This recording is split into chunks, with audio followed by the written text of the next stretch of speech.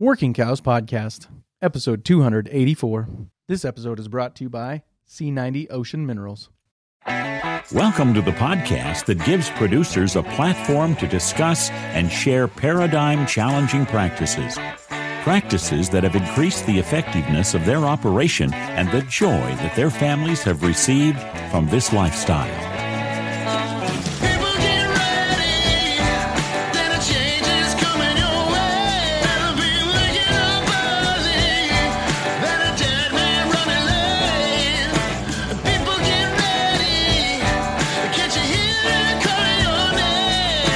Howdy, everybody. This is Clay Conry, host of the Working Cows Podcast, recorded exclusively in the C90 Ocean Minerals studios. And this episode is brought to you by C90 Ocean Minerals, the first step in regenerative agriculture. C90 offers a complete spectrum of natural minerals and trace elements to help restore soil fertility and ensure your land remains healthy and productive for generation after generation. Balanced mineral chemistry helps optimize your soil matrix so that you can restore topsoil, organic matter, and overall soil resilience. Naturally unlock locked up fertilizer nutrients, expand root networks, and invest equally in this season and the ones to come.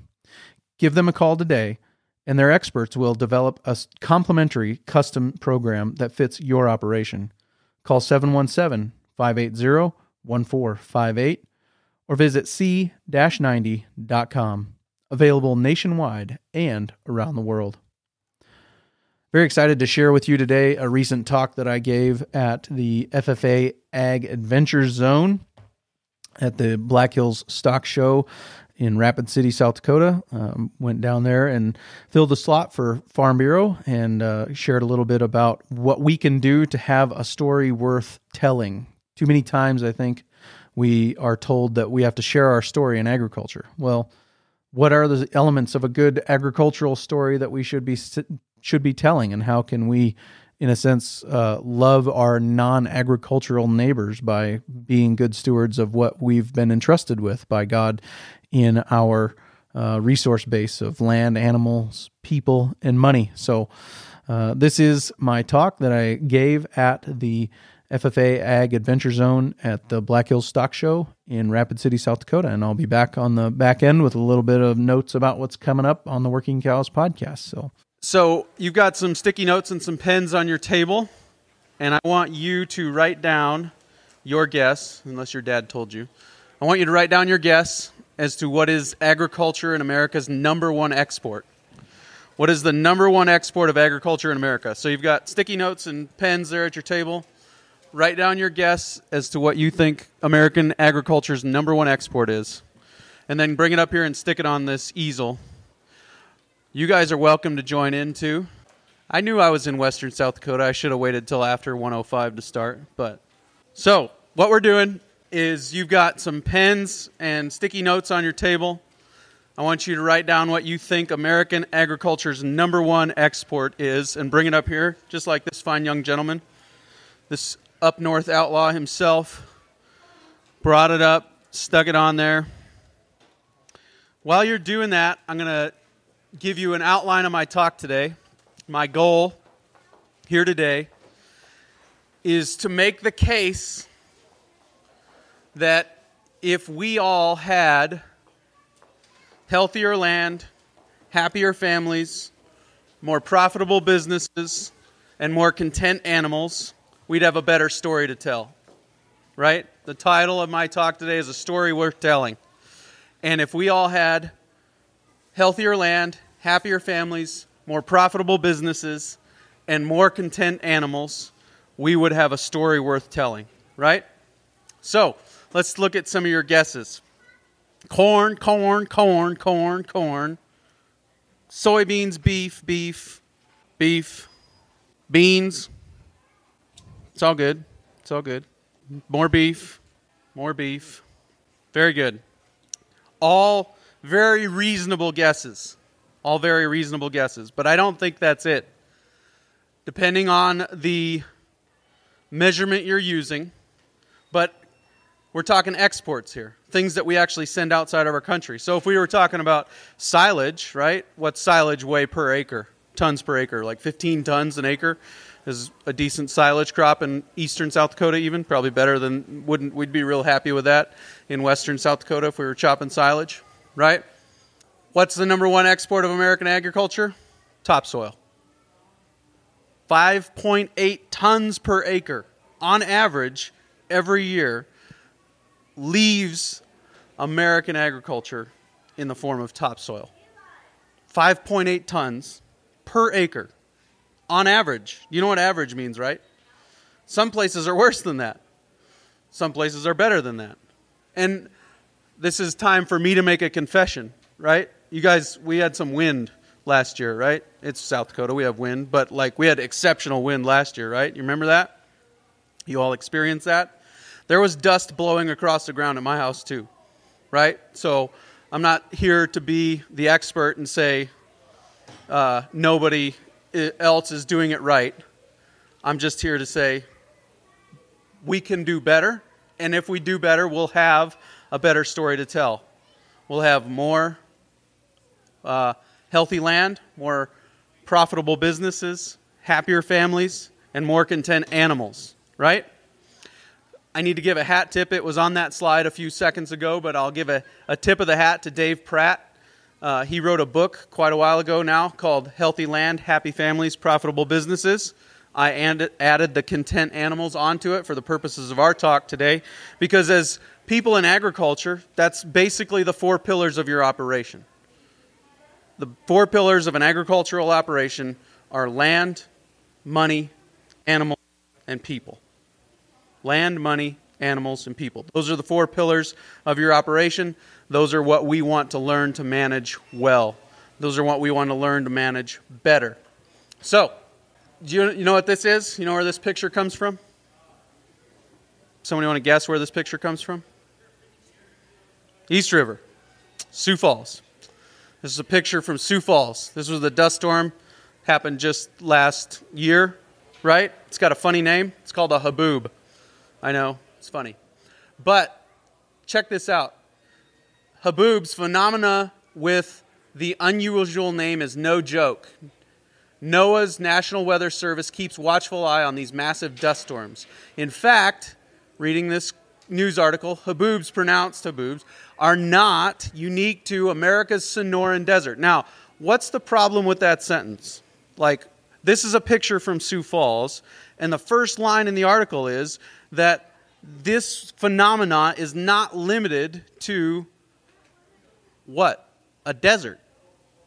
I mean, last time I checked, you cross that Missouri River, you start picking up rain pretty quick, right? Not a desert, last time I checked, right? But our practices, the way that we manage our land, our animals, our money, our people, you heard me say that, right? Our animals are causing this too, not just the people who have bare ground in their fields when the wind kicks up. Our animals cause these events too. So they're common in arid regions. It doesn't say anything about a place in the world like Sioux Falls that gets 35 inches of rain a year. It's talking about places that get 9 inches of rain per year. And so there's a lot of moisture that they've got, but they're still having these desert windstorm events happen there. Alan Savory's been telling us for 40 years. Does anybody know who Alan Savory is? Alan Savory's been telling us for 40 years that our agricultural practices cause desertification. Do you know what desertification is? We're making deserts. We're creating deserts with our agricultural practices. It's where the plant spacing gets wider. In arid regions, how it happens is plant spacing gets wider. There's more room between plants. There's more bare dirt between the plants. And that's what a desert is. More bare dirt from one plant to the next. And so he's been telling us for 40 years that our agricultural practices are causing desertification. And I would say this is proof. In an area where we get 35 inches of rain a year, we're still seeing desertification happen. So we need to figure out, how do we manage our land so it's healthier? We're on the healthy land portion of our outline today. I said I was going to talk about healthy land, happy families, profitable businesses, and content animals. We're on the healthy land portion of it. So how do we make that happen? How do we make that happen? This is still got the picture in the upper left-hand corner. This is a video from the South Dakota Soil Health Coalition on YouTube. You can look it up, talking about the windstorm from that day. This is a soybean field that had been left bare during that windstorm. There's a video that's quite more impactful than this picture, but I wasn't sure what my internet situation would be here today, so I didn't put a video in my slideshow, just took a screen grab of it, and that's the picture of that dust coming at you off of that field. Here's another picture. Same day, same neighborhood, same wind. Do you notice the difference? It's covered, right? The soil's covered. It's got a green plant in it. There's something growing out there, and that photosynthetic process is holding the soil together. That's what's happening in this picture. Same neighborhood, same wind, same everything. The only difference, what's the difference? What's the difference in these two pictures? Somebody get brave and tell me, what's the difference? You got a fresh growing plant up there and hold that topsoil down versus the other side that's not. Yes. But you're exactly right. And why is that difference there? It's because of management. It's because somebody made a decision. Now, I don't know what the story is with the picture on the right. Could be that guy had a family tragedy and he didn't get his cover crop planted. It could be that he had a unique, spotty rainstorm. You ever had rain fall at your house that didn't fall at your neighbor's house, or vice versa? Could have been a unique, spotty rainstorm that went through his place and he didn't get his cover crop in. I don't know what the story is. I'm just showing you the picture.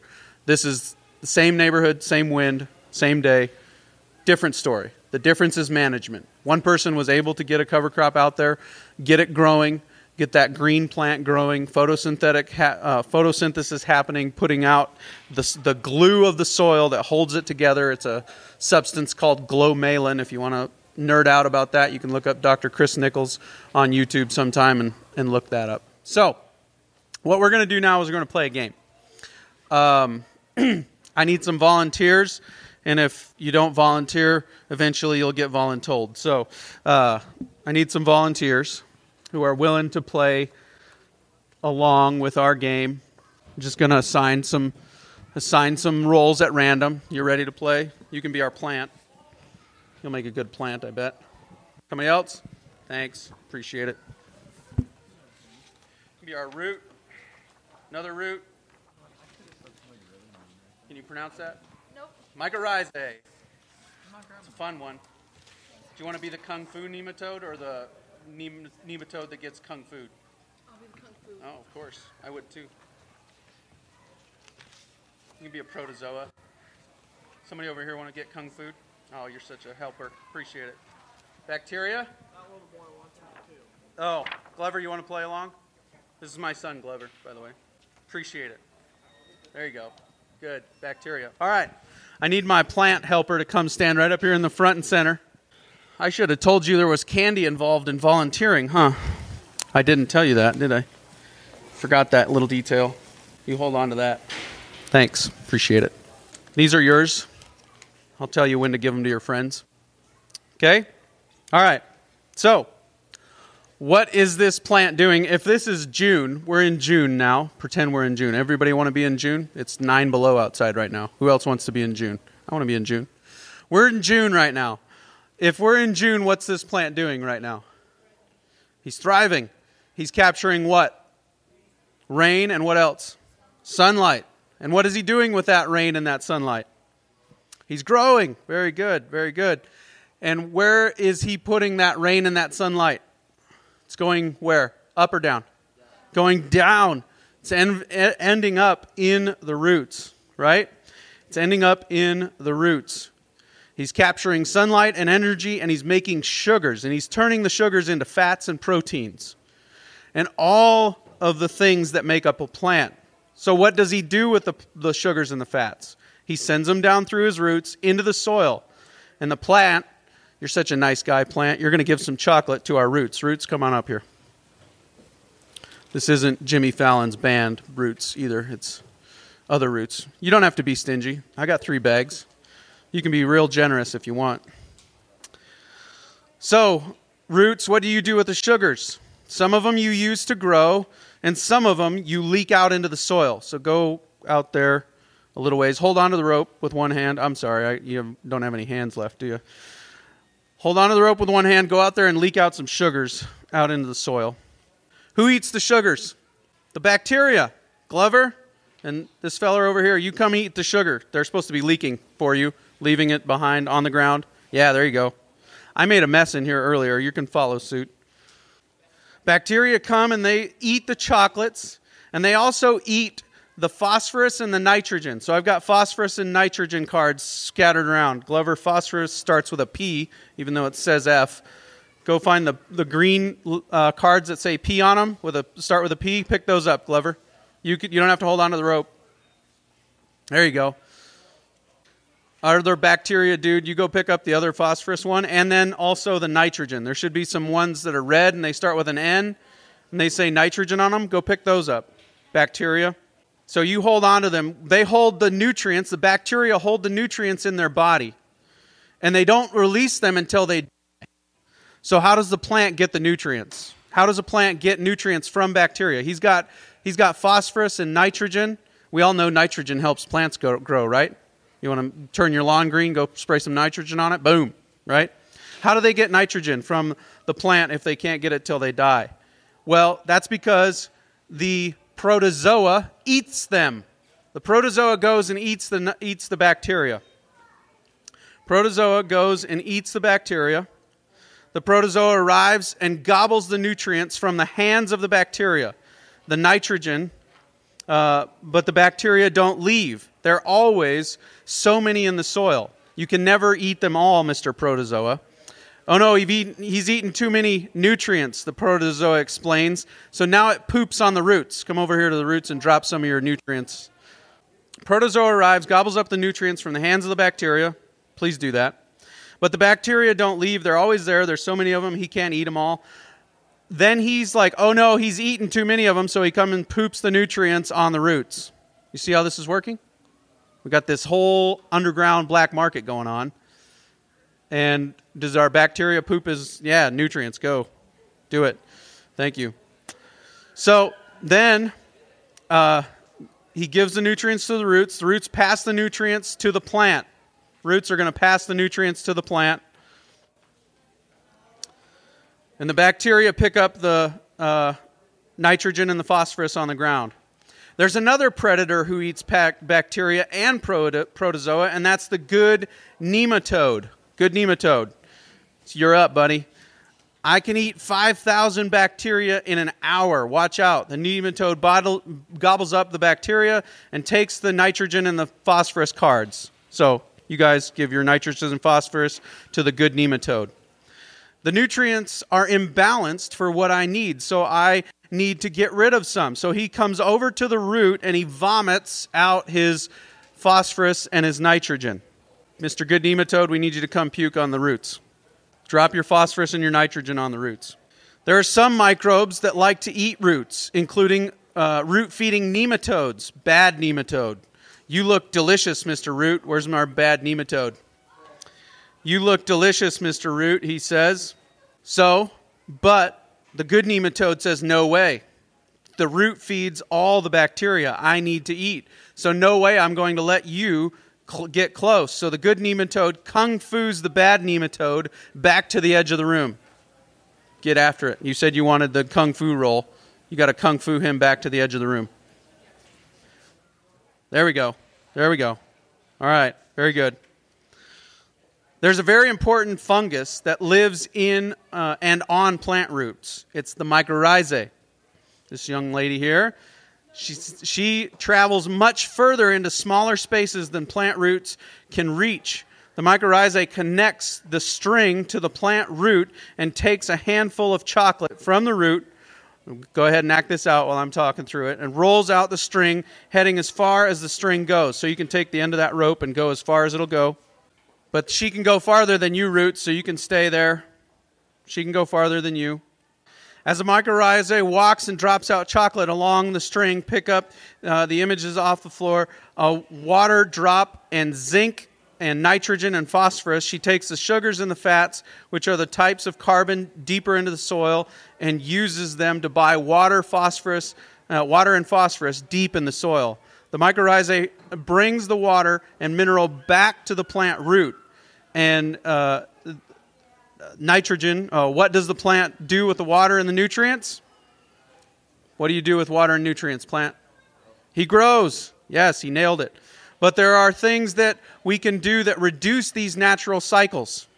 What do you think some of those things that would reduce these natural cycles are? Soluble fertilizers, pesticides, fungicides. You know, I said mycorrhiza fungi. That's a fungus.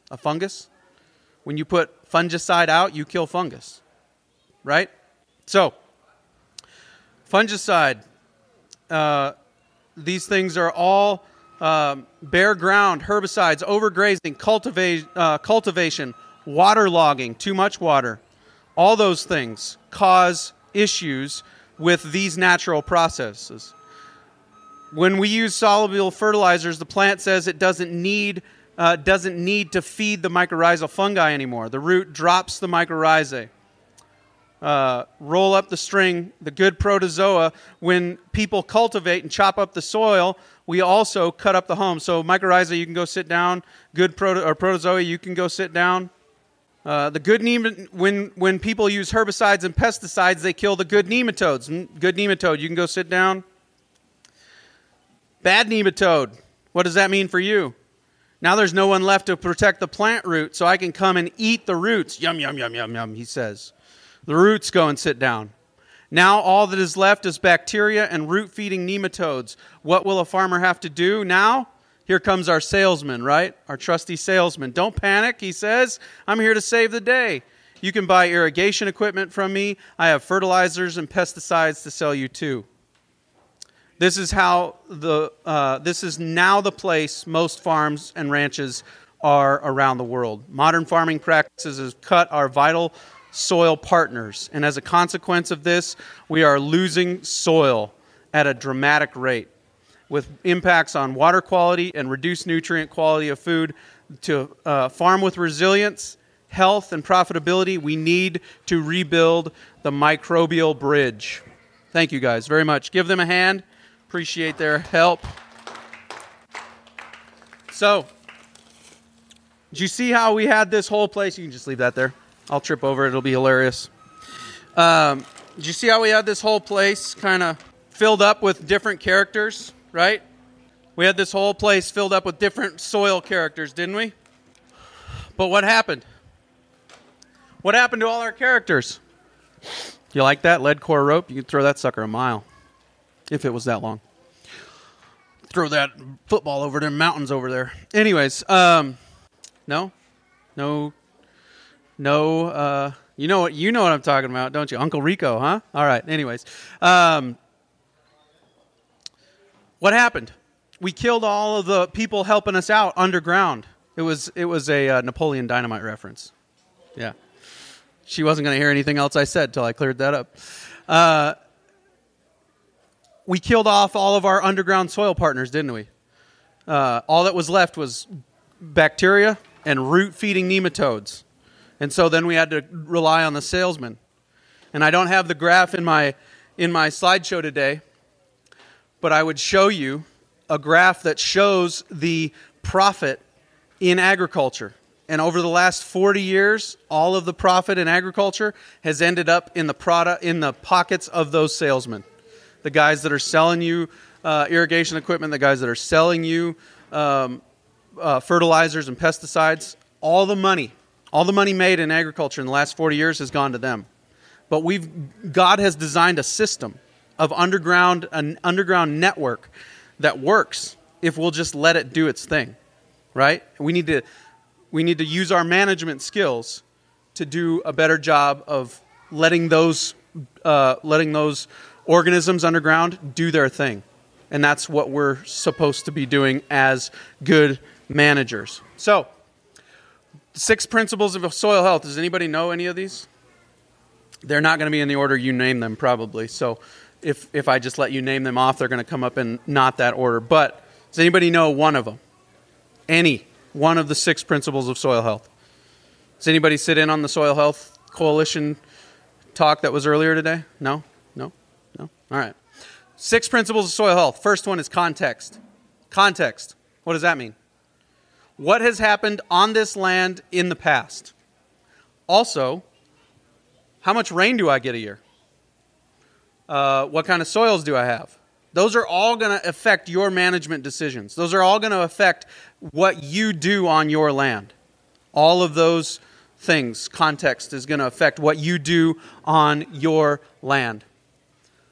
Number 2, and this is the most important one, armor on the soil.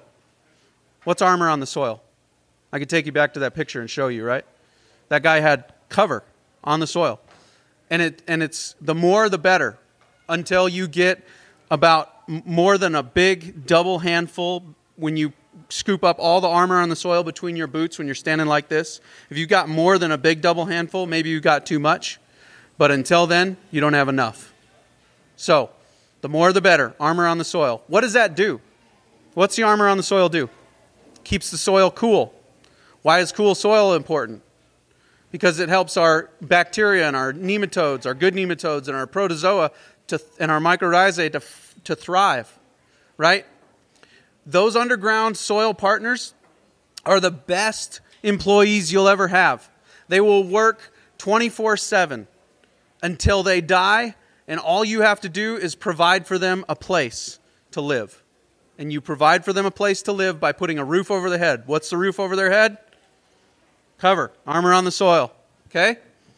Reduce disturbance, chemical and mechanical, right? It wasn't just the tillage that affects those underground soil partners. It's chemicals also. Kills bacteria. Fungicides kill fungus, right? Chemicals killed the protozoa. The 4th principle is diversity of roots. We want to have a diversity of roots in the soil. We want to have room for the soil, or we want to have different things growing at different times, because different grasses, different plants have different seasons of growth. And so if they're growing at one time when something else isn't growing, they're still photosynthesizing. They're still putting those fats and proteins into the soil that the bacteria and everybody else can come out and use and trade nutrients. It was an underground black market, wasn't it? They were trading nutrients out there, right? So we want to keep diversity of roots in the soil so that at different times of year, when some things are not growing, other things are there and they're growing still. Living roots as long as possible. Did you know that there are roots that will continue to photosynthesize even into this time of year? Even now, there's people who have cover crops in the ground that are still very slowly. It's very slow, but it's still happening. And it's still doing work. And then the final one is incorporate livestock. Every acre of agricultural land in America, if I had my way, would have livestock on it at least some point in the year. If somebody said, what's one thing you would do to improve agriculture in America, I'd say let's put livestock on every acre at least once a year, at least for some portion of every year. Why? Because you'd have to have something out there for them to eat. They'd either waste it and it'd leave cover, or it would be a living root, and then so we're accomplishing more than just one of those things.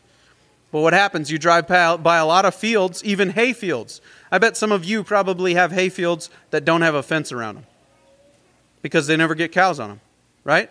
Again, this isn't an East River, West River thing. This isn't a farmers or bad ranchers or good thing. It's agriculture can do better.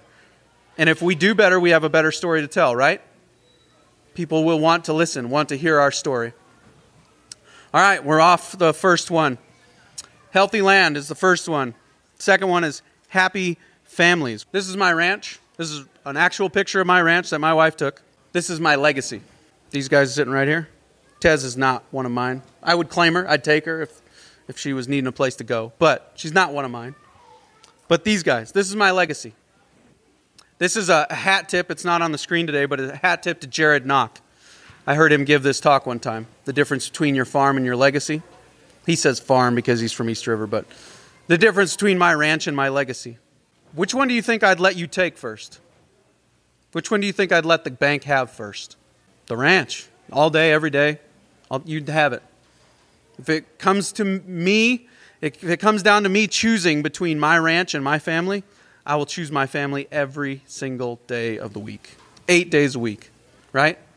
Our greatest fear, this is a D.L. Moody quote, our greatest fear should not be failure, but succeeding at something that doesn't really matter. Our greatest fear should not be failure, but succeeding at something that doesn't really matter. If I succeed at ranching, if my ranch is the healthiest ranch in my neighborhood, but my kids hate me and ranching, I've failed. So we want to make sure that we're succeeding at things that really matter. We're going to work through a passage of Scripture now, Matthew chapter 18, verses 15 through 20. It's just about how to handle conflict. Somebody else has probably quoted Simon Sinek or T.S. Eliot or John Steinbeck or something here today. If they can quote those guys, I can quote Jesus, right? So, Matthew chapter 18, verses 15 through 20 says, if your brother sins against you, go and tell him his fault between you and him alone. That's the first thing we need to notice, between you and him alone. When you're mad at somebody, how often do you go and talk to somebody else about it before you talk to the person you're actually mad at? Right? Guilty. Been there. Done that. Right? You go talk to them first. Right? If he hears you, you've gained your brother. But if he will not hear, you take one or two more. Then you go to them with somebody else and says, hey, it's not just me that thinks you're a jerk. This person also thinks that you crossed the line there. Right? We agree. I'm not just being a jerk. He agrees that there was something wrong done there as well. By the mouth of 2 or 3 witnesses, every word may be established. And if he refuses to hear you, tell it to the church or the family, the group. But if he refuses even to hear the church, let him be like a heathen and a tax collector to you. You treat him, you hold him at arm's length. You don't bring him in. You don't give him ability to make decisions that affect the rest of the family, if we're talking about a family business here. And then the last line in this passage is, for where 2 or 3 are gathered together in my name, I am there in the midst of them. Jesus is saying, usually in church world, we usually use this as an excuse to have a small Bible study. Like 3 people showed up, so we're like, well, where 2 or 3 are gathered, Jesus says he's there in our midst. But what he's actually saying is that interpersonal conflict is so hard that you need the presence of God to help you do it. That's what Jesus is actually saying in this passage. And so we have families, we have family conflict, we have issues in our families, and I think if we handled them according to this outline, we would be a lot more successful. But ultimately, if we invited God to help us, we would probably be still more successful yet. But when we don't handle it this way, when we go and talk to somebody else about that person that offended us before we go and talk to them, then we invite a lot more conflict. We invite a lot more issues. And so I think that this is a good and helpful outline, and we should consider using it in our interpersonal conflict. Anybody ever had a fight on the ranch? Yes, me too. All right. And when we don't handle it this way, sometimes things get worse instead of better. Okay? All right, I want to do one more thing before we move on from families. So, I told you earlier that Alan Savory's been telling us we're causing desertification for years. None of you knew who that was, so I'm sure you don't know who Stan Parsons is either. But Alan Savory and Stan Parsons came to America in the 1980s from Africa, and they started teaching people about how to manage grass and cattle and crops and livestock and people and all these things. But they came from Africa, so they had a lot of exposure to tribal living in Africa. And in tribal living in Africa, a lot of meals are cooked around a large kettle, right? This huge kettle, like the size of this table, would be the opening of that kettle. And so we've got this kettle. And those kettles are supported by 3 legs. There's a 3-legged support system under this kettle, right? What are these? What are the 3 legs? If we're talking about the kettle is our ranch. I've already told you, right? What those were. What 3 of the 4 were. What are they? They are land. What else? What? No, we're going land, money, animals, and then where are the people? They're in the pot. The people are in the pot, okay? You like my people? Kind of looks like a duck or a chicken, something. I don't know. Anyways, so what happens when we get our land, our money, and our animals if we're not managing them properly? One of the legs breaks off, right? Then what happens? The people end up in the fire, right? Pot tips over. People end up in the fire. So we need to manage our resources right so our people don't get hurt. Right? We want to have healthy land and we want to have happy families. Next is profitable businesses. A lot of times we talk about ranching being a great lifestyle, right? We love to ride and rope and hammer and paint and do things with our hands that most man can't. No, nobody. Who sang that? That is older than them. It's true. It's a song. It's a song. We like the lifestyle though, right? We like the agricultural lifestyle. Yes or no? Don't like it? Do like it. Yes? Like it. Wouldn't be an FFA if you didn't, right? It's a great lifestyle. But it's also a lifestyle at which you can make a great living. You can do really well financially in this lifestyle. Does anybody believe that? Like, I don't know.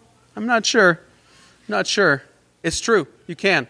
And I'm not going to have time to develop that. I'm not going to have time to develop that today. Did you have a question? No? Okay. I'm not going to have time to develop that necessarily today, but I want you to know it is true. It isn't just a lifestyle. We don't have to just say it's a great lifestyle so I can put up with not making much money. It's a great lifestyle and you can make a good living at this lifestyle. How do we do it? Just real quickly. How do we make a great living? First of all, we find our unfair advantage. What would be an example of an unfair advantage in our neighborhood? In our neighborhood, I think Black Hills Forest Service leases are a great example of an unfair advantage. If you live close enough to the Forest Service to get a Forest Service lease, you can run cows very, very affordably up there. And that's an example of an unfair advantage.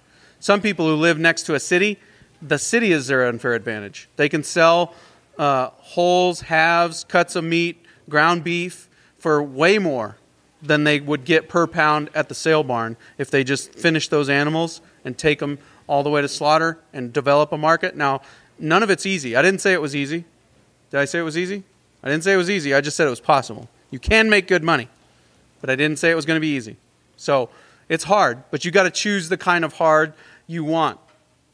Is it the kind of hard where we eke by and barely make our payments, or is it the kind of hard where I have to deal with people at the farmer's market every Saturday to sell my beef? It's just a different kind of hard, right? We got to choose which kind of hard we want.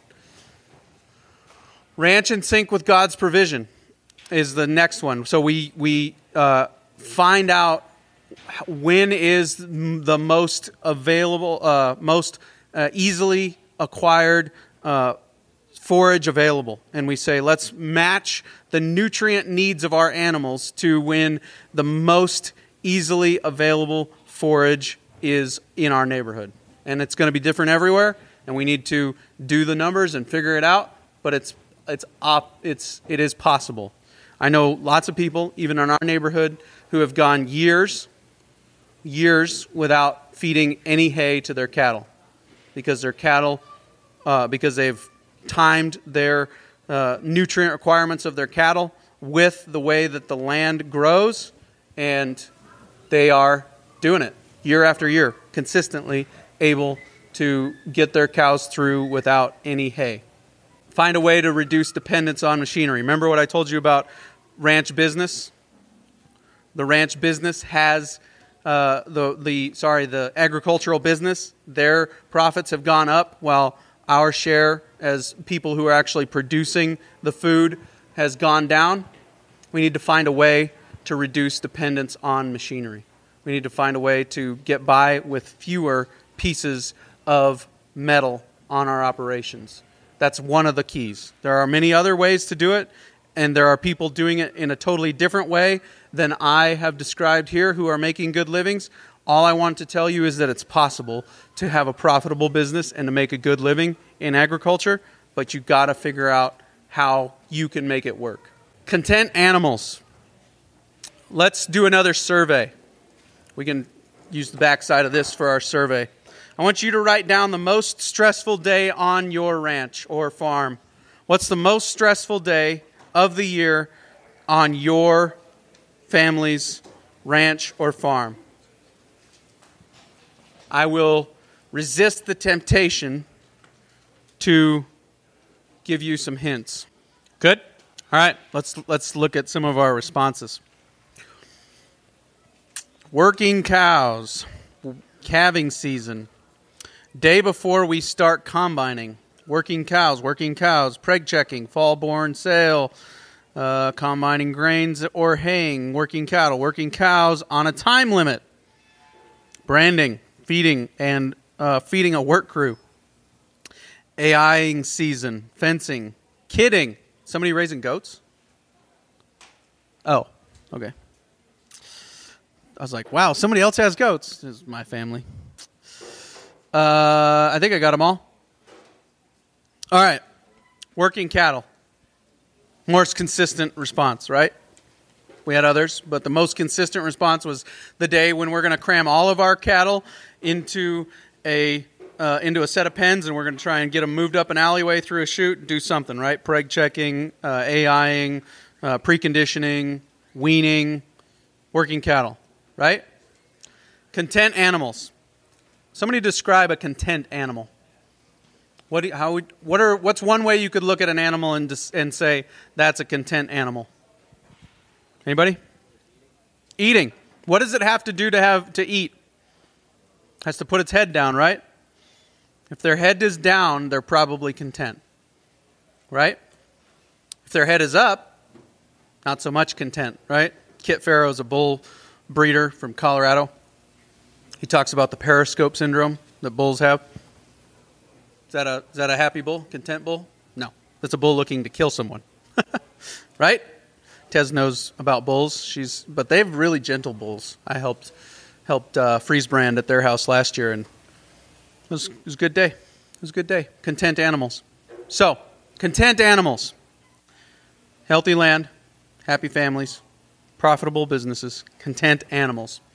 Did you know it is possible? If an animal isn't content, is it gaining weight? Is it gaining weight if it is not content? No.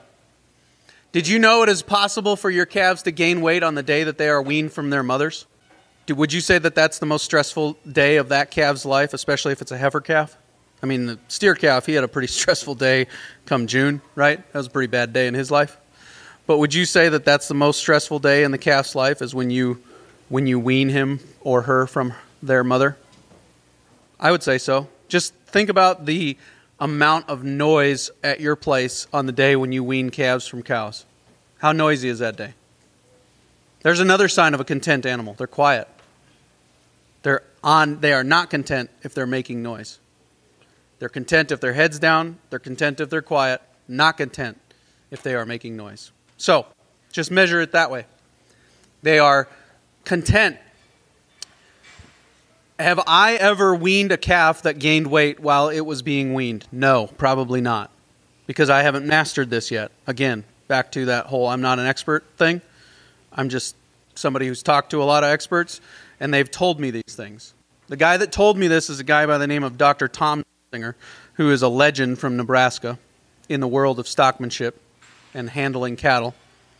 And he said, we have measured it. We have measured it, and we have handled cattle in such a way that calves have gained weight on the day they were weaned from their mothers.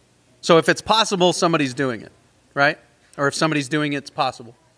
So we shouldn't discount it just because it sounds far-fetched. We should say, oh, if it's possible, maybe somebody is doing it. So, title of my talk, A Story Worth Telling. The title of my talk was A Story Worth Telling. Maybe you ended up here because you didn't want to judge. I don't know. But a story worth telling is a story where you have healthier land, a happier family, a more profitable business, and more content animals. To the outside world, the topic I was broadly assigned was advocacy. And one of the things that frustrates me about advocacy in agriculture is they just tell us to tell our story, but they don't even tell us what parts of the story we should be telling. And so I've tried to cover a good summary of the 4 facets of an agricultural business and talk about how we can have a story that's more worth telling. We could make our land healthier. We could make our family happier. You know, I grew up, I didn't like ranching. I don't know if my circulation didn't work until I was 25 or if boots and gloves got better after I turned 25. But all I remember about ranching as a kid is that my hands and my feet were always cold, and I hated it. Right? So I moved away, went to Milwaukee, lived in Milwaukee for a couple of years. I still remember the time I was driving home from Milwaukee and I got out of my car to fill it up with gas somewhere, probably in Wall or western South Dakota somewhere, and I got a whiff of fresh air after living in Milwaukee and then being in a car with my own stink for 11 hours. I'm like, ooh, fresh air. This smells better than Milwaukee. I think I could live here.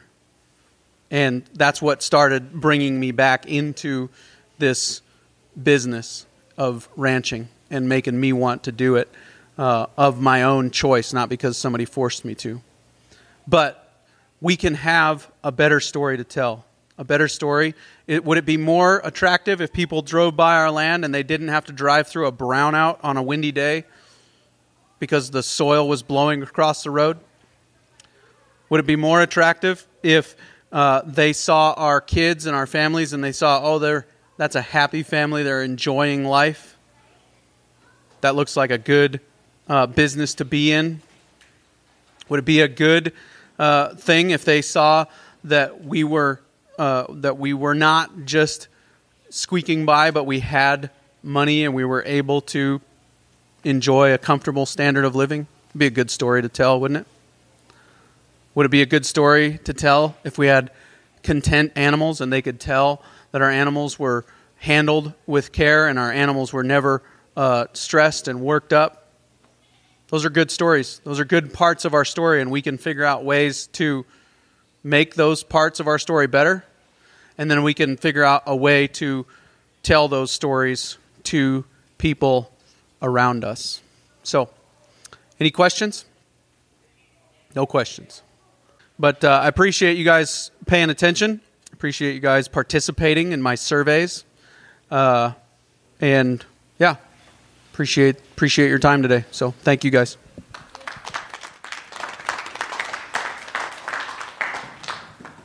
And this episode is brought to you by C90 Ocean Minerals, the first step in regenerative agriculture. C90 offers a complete spectrum of natural minerals and trace elements to help restore soil fertility and ensure your land remains healthy and productive for generation after generation. Balanced mineral chemistry helps optimize your soil matrix so that you can restore topsoil, organic matter, and overall soil resilience. Naturally unlock locked up fertilizer nutrients, expand root networks, and invest equally in this season and the ones to come. Give them a call today, and their experts will develop a complimentary custom program that fits your operation. Call 717-580-1458 or visit c-90.com. Available nationwide and around the world. Very much appreciate the opportunity. Appreciate Farm Bureau thinking of me to come in and fill that slot. I was excited to do it. Looking forward to next week on the Working Cows podcast. I'll be talking to Elaine Fraze. Elaine, of course, been a guest many times over the last couple of years. I've been talking to her about handling people and our relationships in the ranching businesses that we are overseeing. And we're going to talk to her about living the intentional life and understanding what stage of life we're in and how we should be making sure that we're getting the most out of that stage of life that we're in so that we can move on to the next stage and be successful there. And just talking about living the intentional life, making sure that we are paying attention to the things that are going on around us and not just floating through and letting things happen to us, but proactively taking a management stance in our life. So looking forward to that. We'll see you again real soon on another episode of the Working Cows Podcast. We invite you to visit workingcows.net to subscribe to the show via iTunes or Stitcher. You'll also find detailed show notes pages, resources from our guests, and the industry leaders who have influenced them. For more ideas on putting your cows to work for you in a more profitable way, tune in next week.